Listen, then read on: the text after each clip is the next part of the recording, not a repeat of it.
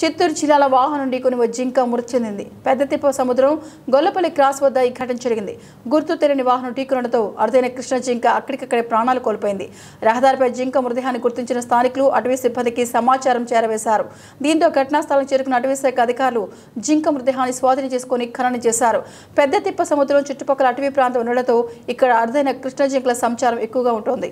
ఈ అటవీ ప్రాంతంలోని వన్యప్రాణులు దగ్గరలో ఉన్న రోడ్డుపైకి రావడంతో తరచూ ప్రమాదాలకు గురవుతున్నాయి. అవునా ఎన్ని గంటలు ఇప్పుడు పొద్దున 6:30 6:40 6:40 వచ్చినాం.